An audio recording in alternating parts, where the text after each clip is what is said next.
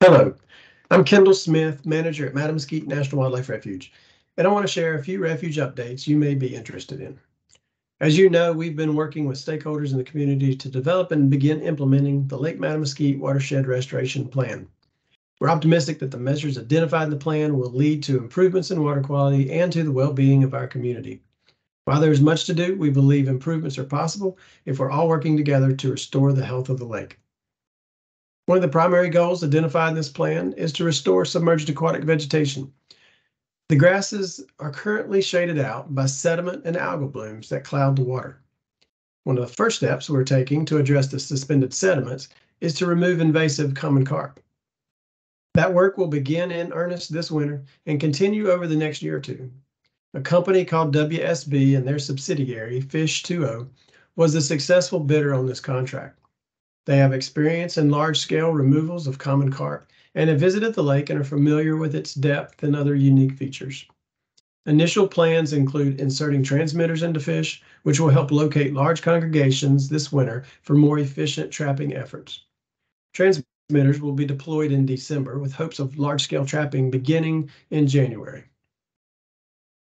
The primary technique will include the use of large haul seines.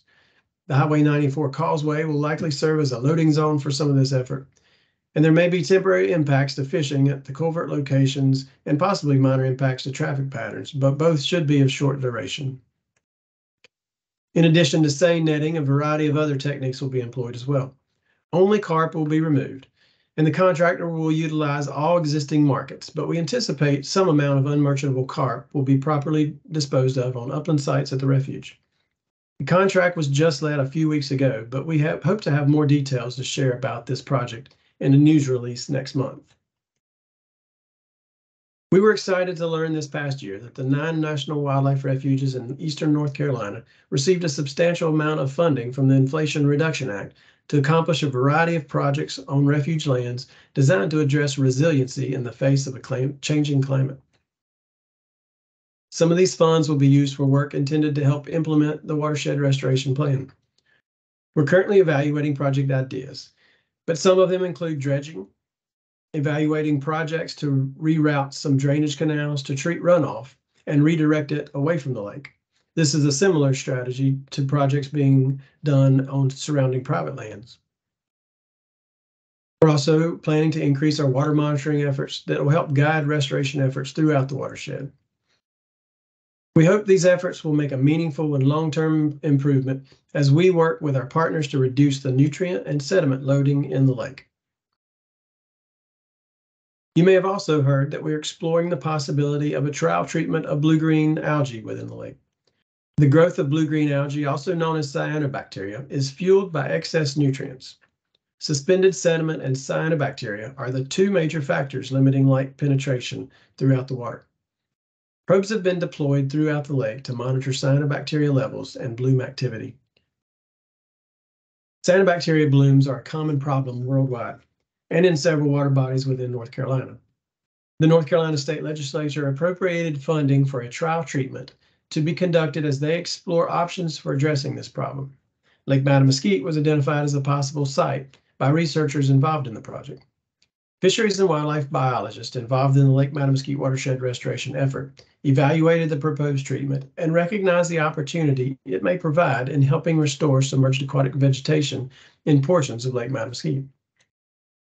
The treatment would be conducted in 4 isolated bays along the perimeter of the lake, where SAV reestablishment efforts will be most likely to be successful. Environmental impacts of this proposed treatment were documented in the draft environmental assessment recently prepared by the U.S. Fish and Wildlife Service and made available for public comment. We will be finalizing the environmental assessment in the near future. That assessment, as well as a short fact sheet on the proposed treatment, are available on the refuge's webpage. Finally, you may remember that we experienced a large swan mortality event last winter in the entrance road impoundment between Highway 94 and the Visitor Center. All swans submitted to the lab tested positive for lead poisoning. These results are identical to ones submitted in previous years when similar and sometimes more significant mortality events occurred. We believe these events to be caused by lead present from past hunting activity in the mid-1900s in this area. We are currently holding the water off the impoundment in order to complete a lead survey this fall to help better inform future management efforts.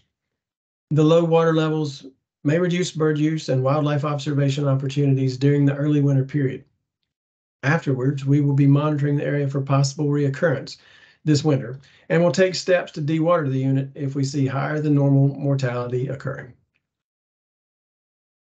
As always, we appreciate your support and appreciation of the refuge and are available if you have any additional questions or input. We look forward to working with the public and our partners as we continue to seek opportunities to improve the lake and Mattamuskeet National Wildlife Refuge. Thank you.